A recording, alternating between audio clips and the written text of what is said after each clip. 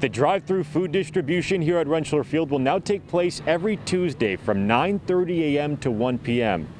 But a lot of these cars here behind me were in line hours before the opening, telling us this help is desperately needed.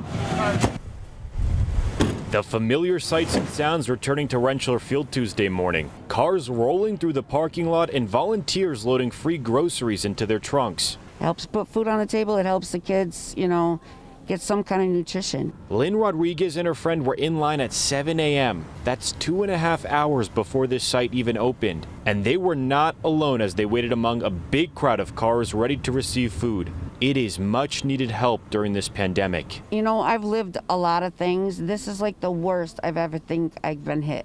10 months later, we're still here, 227,000 cars, 7.7 million pounds of food.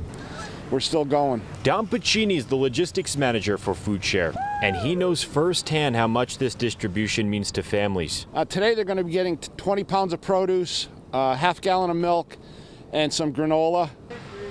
In addition to this site here at Rentschler Field being open every Tuesday, Foodshare, along with the Connecticut Food Bank, also launching 3 new identical sites in other parts of the state that are going to be open other days of the week. A new site in Norwich will open on Monday starting January 25th. Another site will also be open on Wednesdays in Norwalk starting tomorrow. And the last new site is now open on Fridays in New London.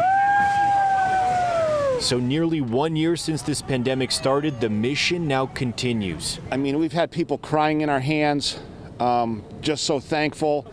These cars leaving the distribution sites packed with a whole lot of food and a whole lot of gratitude. I thank God every time I come here.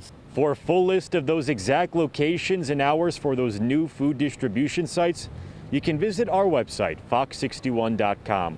Reporting in East Hartford, Angelo Bavaro, Fox 61 News.